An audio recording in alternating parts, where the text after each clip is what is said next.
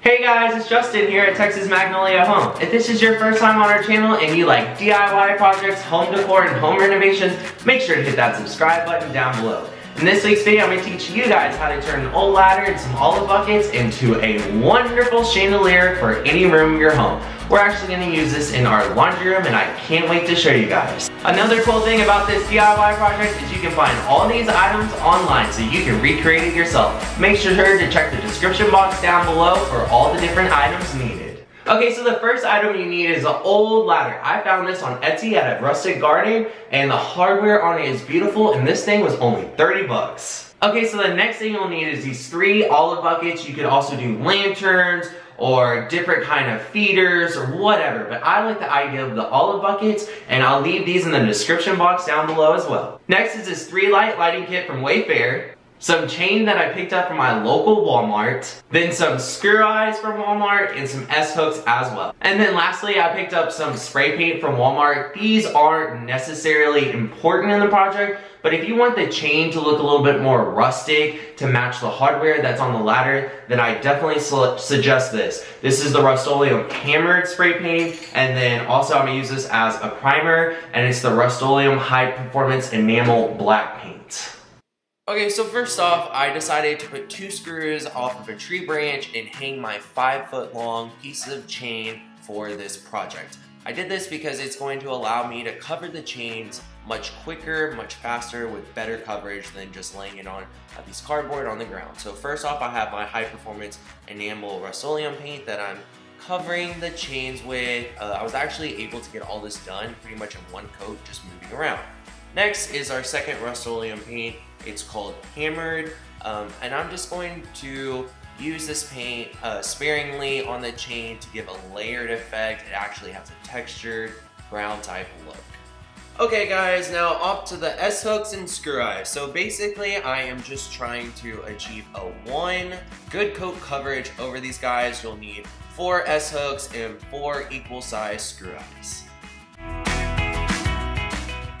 Okay, so after approximately 15 minutes of dry time, you'll want to flip them over and then take your black Rust-Oleum high performance enamel spray paint and achieve the same exact equal coverage over them.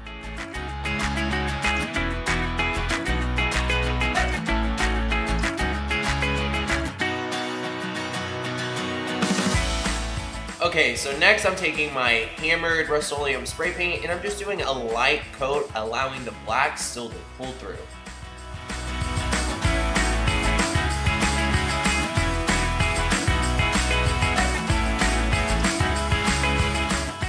Aren't these like the cutest replica olive buckets you can ever find? They were so cheap too. Alright guys, so the first step is getting a pencil and a ruler. I'm using this level because it's a visual aid for you guys to see my measurements. Now the bucket is approximately 6.5 inches wide, so I'm going to split it down the middle at 3¼ inches. Now I'm going to measure it both ways, where left and right and front and back, just to make sure I'm hitting the exact center of the bucket when I go to drill out the middle piece. Okay, so now once again, let's pull out some power tools. I'm using a 1¾ inch cutout, and what I like about this cutout and what I learned in my past DIY project, if you haven't seen it, it's the K-Cup organizer. I'll link it above. But it has a center guide bit that allows the cutout to stay center and not wobble around.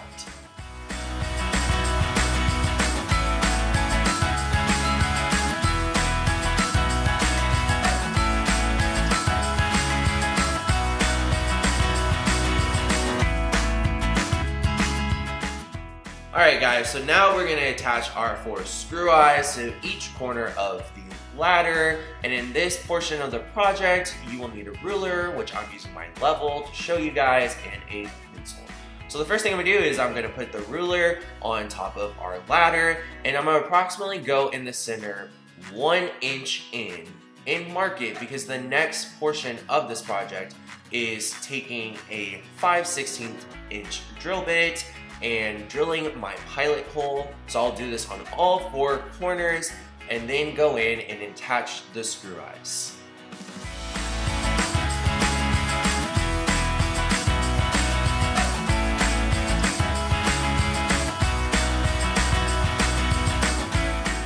Okay, so this next portion is going to be attaching my screw eyes. Sometimes I like to use a paper towel when adhering painted metal to something, especially if you're using pliers or screwdrivers to push it in, because the insides of the pliers typically will peel off the paint, and this will help prevent it. Doesn't work every time, but it works most of the time. So you'll repeat this exact same process on the remainder 3 corners.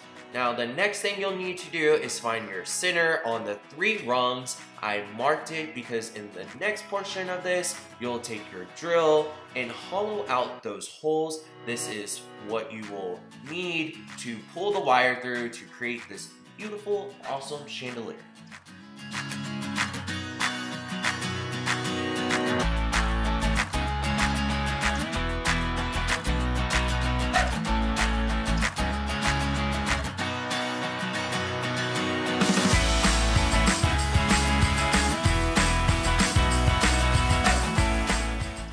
And there you go, guys. It's seriously that easy.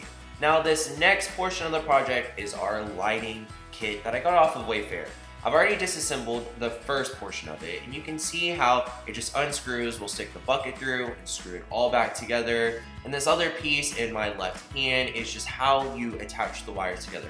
But we'll get into that.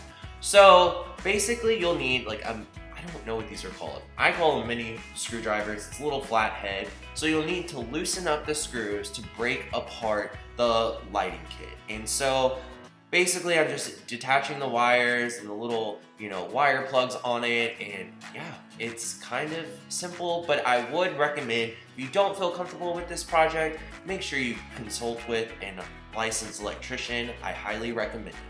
Now, as I said previously in this, you just basically detach the little screw nut on it and then push it through the bucket. It fits almost perfectly, and then you just screw it back together. It's really simple. So repeat this on all 3 of them.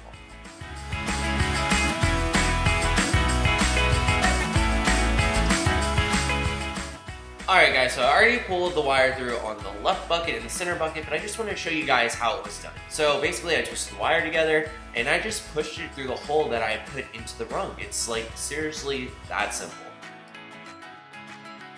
Now this next portion is rather important. You see my middle finger is how I guided it through the center one. Okay, so when you attach the wires back to the wire connector, it will then leave approximately 4.5 inches of space between the rung and the top of the light fixture, or top of the bucket, I should say. So basically, if you look on the left side, that's why I took the electrical tape and wrapped it around. That gave me my 4.5 inches of height, so the buckets are all nice, pretty, and level, but nothing can ever be perfect, so it's a little off, but you know what? I always say that just adds character.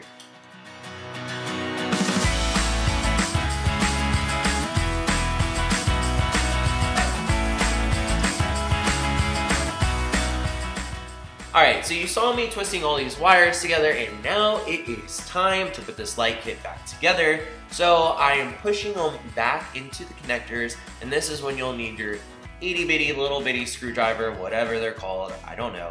And you'll just basically screw them back in, tightening it up. And so when the light fixture is hanging, it will pull to that connection and it'll be nicely spaced out. So tightening this up, and you'll actually then go to the next portion and repeat the exact same process.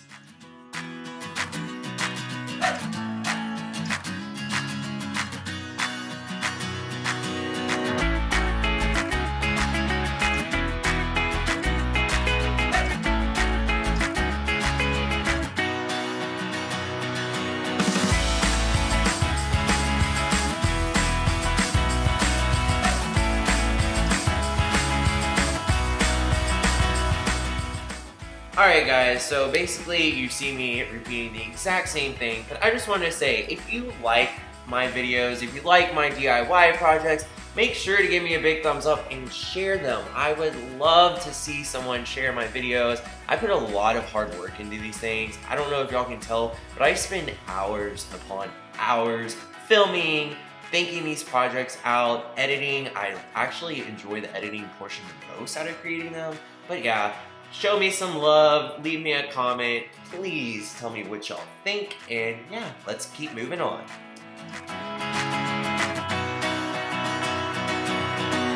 Alright, so you saw how I twined, I don't know, the wire through the chain, and now that's my actually connector point for the light fixture. So I'm doing this last little connection, guys, and get ready for it. 3, 2, 1.